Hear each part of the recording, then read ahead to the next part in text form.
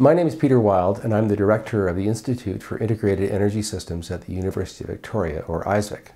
UVic is a collection of about 80 professors, students, and other researchers who are working on trying to identify and develop feasible pathways to a sustainable energy future for human society. We do this by doing research across a broad spectrum of areas. At one end of the spectrum, we work on energy science and technology. So we work on the science and technology of renewable energy, so wind turbines, wave energy conversion, tidal energy conversion. We work on fuel cells and we work on electric vehicles. So a lot of science and technology stuff.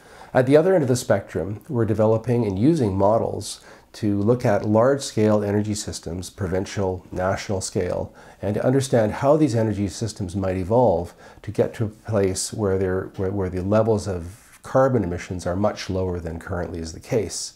It's critical that we understand how to evolve our energy systems so that we can arrest this trend of increasing atmospheric CO2.